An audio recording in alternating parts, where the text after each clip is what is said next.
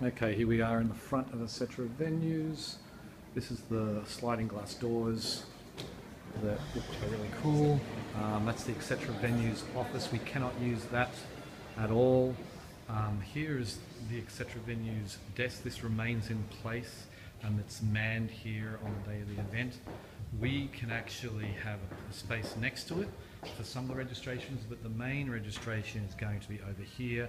This is their media wall. We can brand that exactly the way we want to brand it, with obviously the Lend It logo, registration sort of nice professionally done behind it. Then we'll have tables coming out the full length of this, so we can have registration for attendees here, and over here we will have our VIP registration. So let's go. Firstly, we're going to go look into these rooms here. Okay, so this is the first room. It's got a capacity of 60, 70 people tops, and then we have this room over here, which is basically an exact duplicate. And you see it set up here with a bit more access.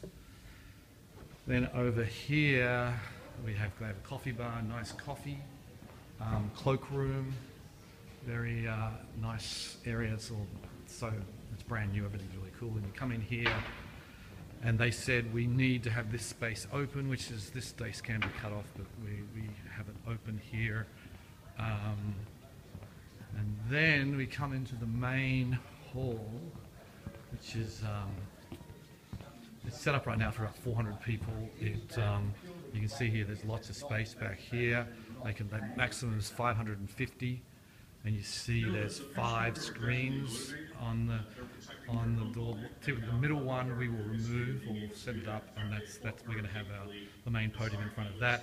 Then people on the side can view the screen instead of having to crane their neck over that way. Again, this is where the AV table is back here. Got a lot of setup. This is actually one point we need to note too.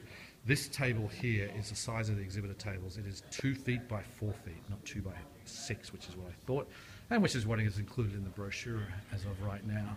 So you come back out here, it's pretty wide space.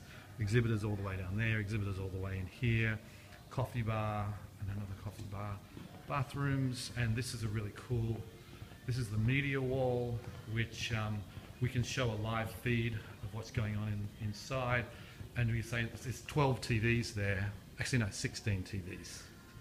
And so you could use like 9 of them for the feed, and you can have like Lend It Europe on the bottom.